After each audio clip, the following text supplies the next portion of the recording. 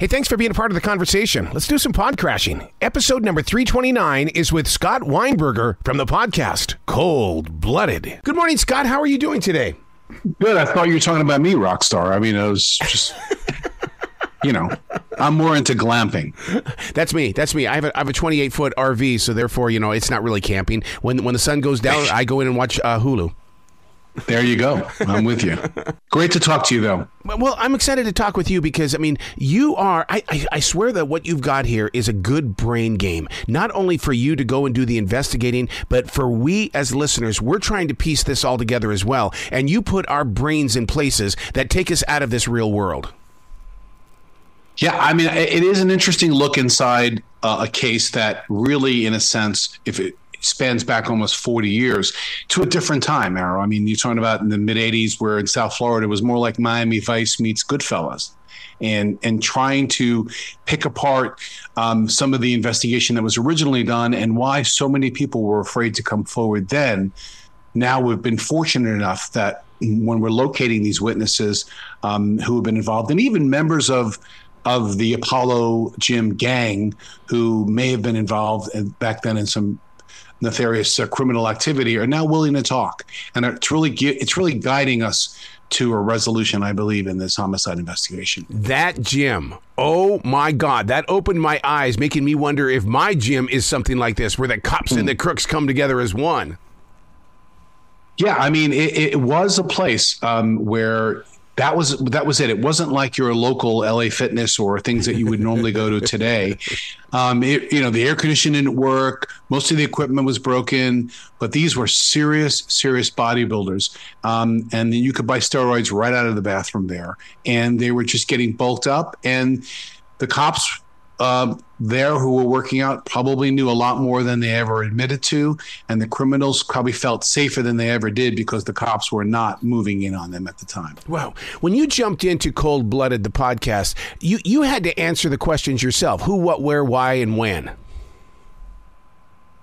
I did, and I think I needed to have a general idea of, and because it's normally when you look into a cold case, you don't want the previous investigator's opinions. Right. You want to start formulating your own opinions. It's like covering a case in news. You could read articles about how other journalists covered it, but if you start looking into it, it may jade your opinion about how you want to approach the case. It's the same with a cold case, fresh set of eyes, as they call it.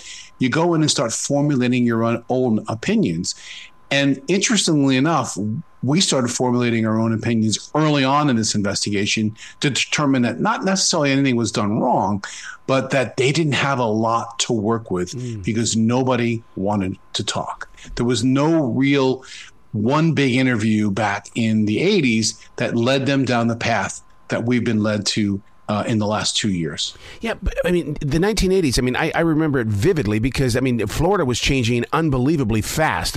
You had so many people coming into the country and leaving that state. It's like, who had a relationship with anybody?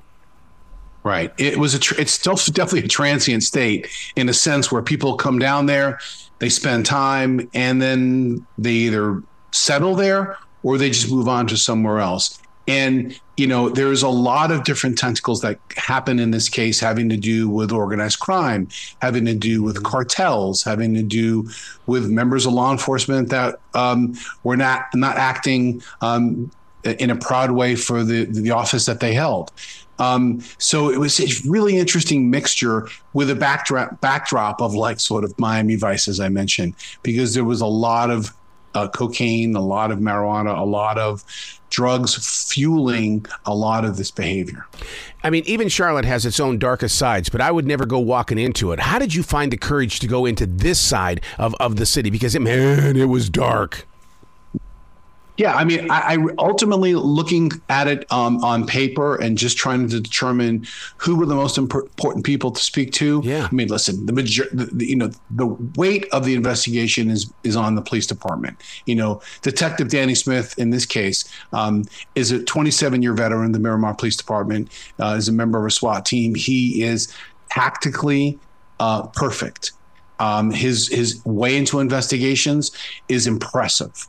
So I was along for the ride and just really seeing the way that he would unfold each aspect of it, and then giving me the opportunity to really be embedded and capture some of the most, I think, incredible audio real time as you're knocking on doors and people are saying, it's about time you guys showed up. I mean, this has been forever. I thought Billy Halpern, I thought you guys forgot about him. I can't imagine that experience when someone says, dude, I've been here for a long time. What's happening? Yeah, and of course, calling Billy's sister on the phone originally, after we had spent about a month opening the investigation before we reached out to her, just to see, we didn't want to make any promises that we hopefully couldn't, keep. So just the first phone call with her was so emotional. Yeah. And, her parents had passed away, which is Billy's parents.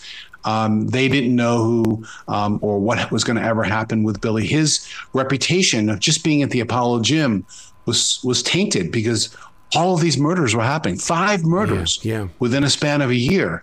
So what was Billy into? Was he part of some bad ring?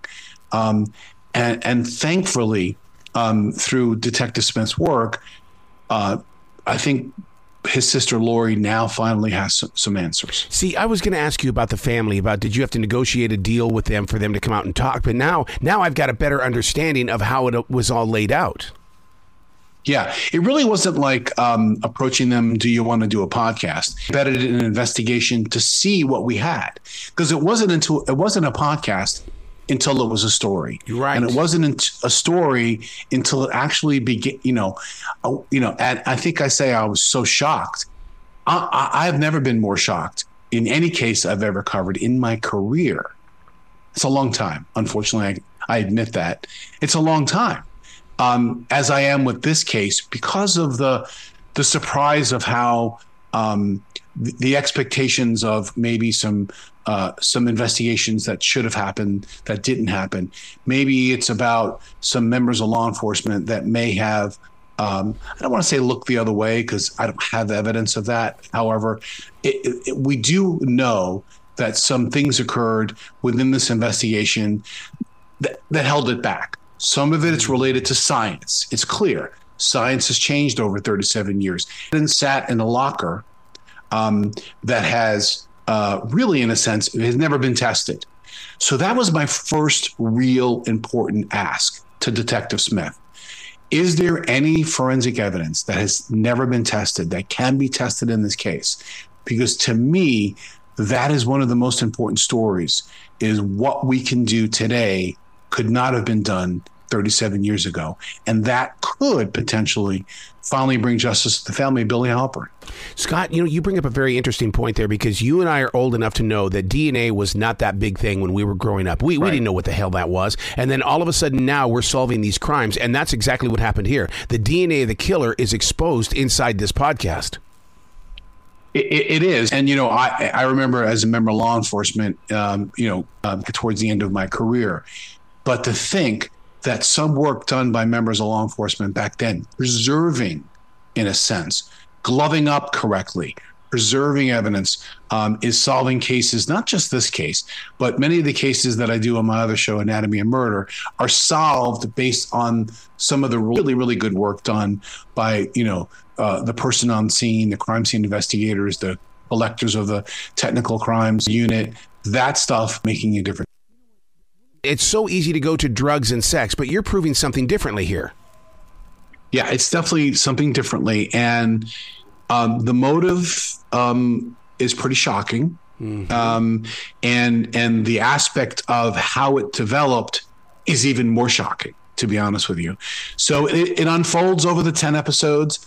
And I promise to anyone who's interested in diving in from episode 1 and making an investment, because, this is an investment of time. And I think such a worthy investment, because it's very rare that you get to hear this, not just being told by somebody.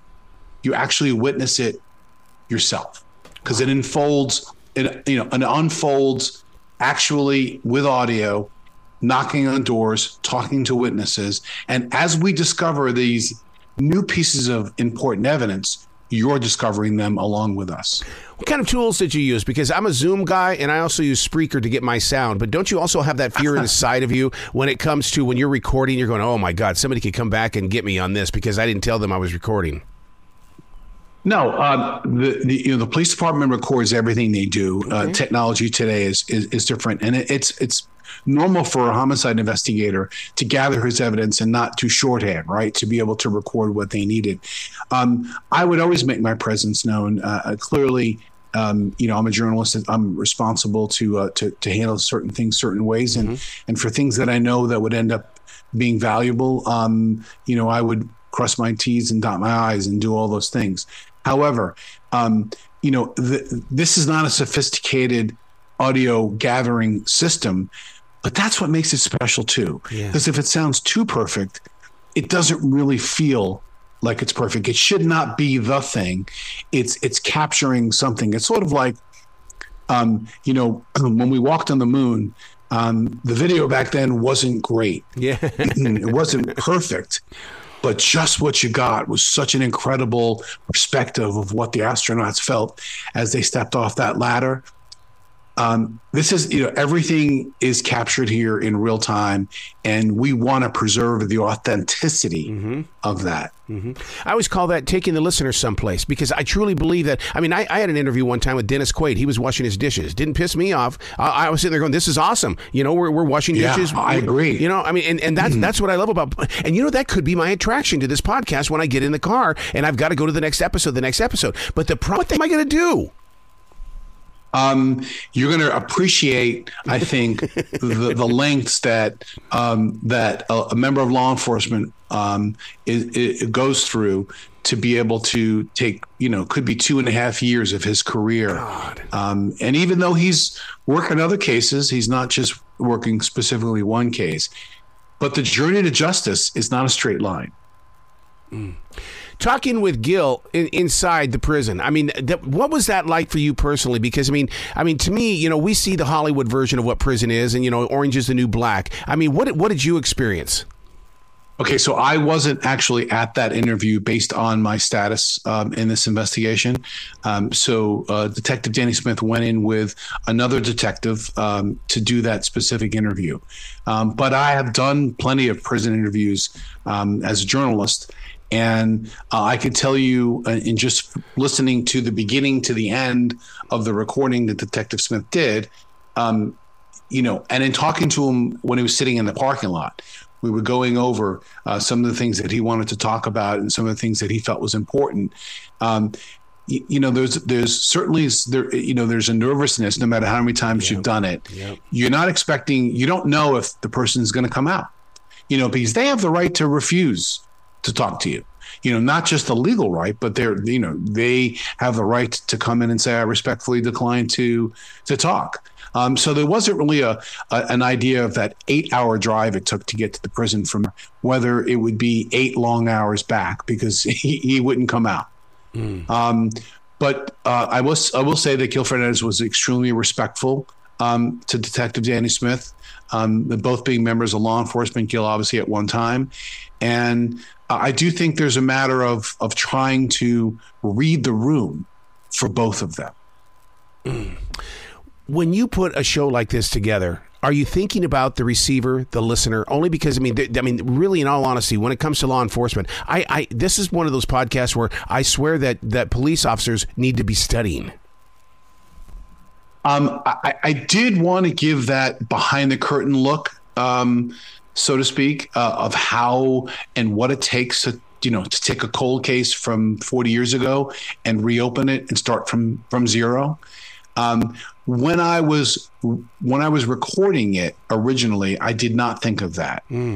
It was once I gathered all the materials and laid it out like I would a cold case investigation on the table and started figuring out how I was going to tell this story is when I realized that the most important part of it, and I think you just mentioned when I appreciate that, which is taking the listener audibly into the car, opening the door, hearing the radio in the background, walking, knocking on the door, introducing himself, getting that first reaction from the person saying, why are you talking to me? Yeah. Am I in trouble?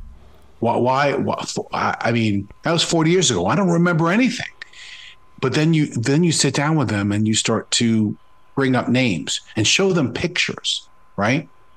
And then when you do that, you look in their face, and this is what their perspective is. Unfortunately, you can't do it in podcasting, but you get a sense, and I think we do a good job in telling that portion of the story, is what the language that comes across in the room feels like. And we have all of that in real time. And I think we do a good job in actually bringing the emotion of that connection and that first call or that first knock on the door in through the podcast. Yeah, you're definitely setting the standard here. You're raising the bar when it comes to this kind of journalism, because, I mean, so many times in the past, we relied on music in the background, dramatic music, and we relied on fake acting and things like that. But I mean, you really bring the authenticity to a podcast like this. And I think that's what makes it kind of scary to listen to. Yeah.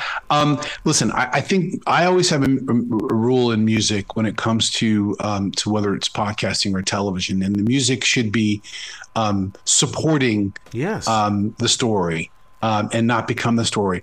Although in this case, we are in a journey that's 40 years old. So I do want you to feel what it was like back in the 80s too. Yeah. So without it being too over the top, I do think there's these turns that we make in transitions from our perspective of storytelling.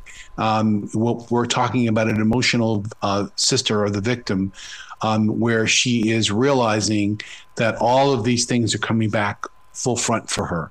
And, it's a journey musically that would be different than all of a sudden we found a new clue and we've got an investigative cue in there just to take the listener on. Because my hope is, and like with the other show, Anatomy of Murder, is like you're driving to work on your way and you end up sitting in the parking lot for a few extra minutes just so you can finish. And I've done my job, if that's true. God, 20 minutes with you is not enough. Dude, you got to come back to this show anytime in the future.